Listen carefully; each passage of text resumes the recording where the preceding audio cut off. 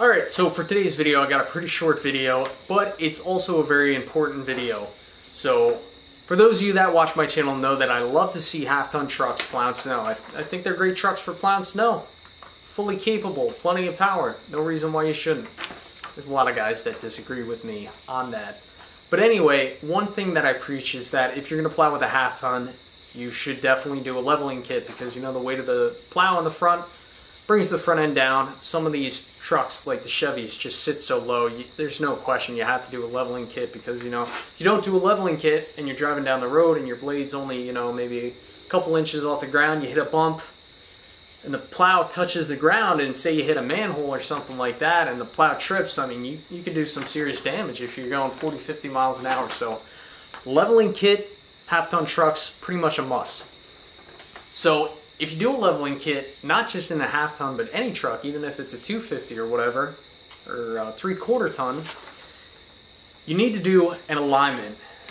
So I just did a 2-inch leveling kit in my Chevy 1500, and the other day I got around to doing an alignment on it, and they have a laser-guided alignment system, and my alignment was definitely off after the leveling kit, which is what I expected, but here's the paperwork to prove that.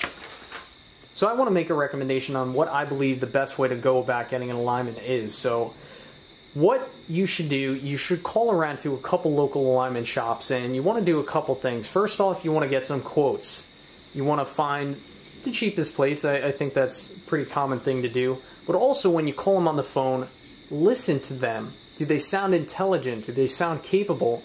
And also ask them what type of alignment machine they have. If it's like a laser-guided hunter machine, which I think those are probably some of the best alignment machines out there, and ask them, more importantly, or well, also, you know, just as important, if they include a printout of the before and after to see if they actually did anything. So what they do, they'll enter the VIN number of your vehicle, and that'll give them all the relevant information. So, you know, I have a 2015 Chevy Silverado, so this is 2014 to 2017 Silverado. So looking at the acceptable tolerances here, for the total tow, you can have between negative 0.05 inches and 0.15 inches total tow. Now, my total tow was 0.36 inches, and if I'm reading this correctly, my tow out was too far.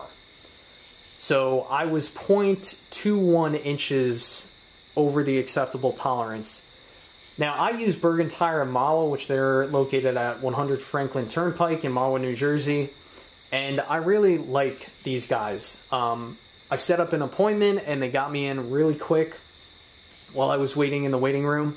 And what they actually did, they came out with this printout sheet, and they confirmed with me. They're like, hey, this is what we found. We want to get your approval if you want to go ahead and do the alignment. Sometimes we bring up cars on the lift and they're aligned, you know, within specifications, so, you know, they don't require an alignment, and we don't charge for that. So I gained a lot of respect for this tire place because they came out and asked, you know, if I wanted to go ahead and do that, which obviously I was there. We were out of tolerance, so I told them, yeah, definitely go ahead and do the alignment. So they did the alignment, and they brought the tow in to 0.06, which is pretty much right in the middle of where the acceptable tolerances are, and that was that.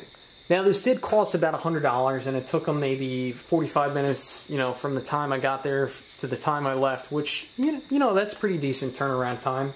It was a little bit expensive, but it's absolutely necessary to do this.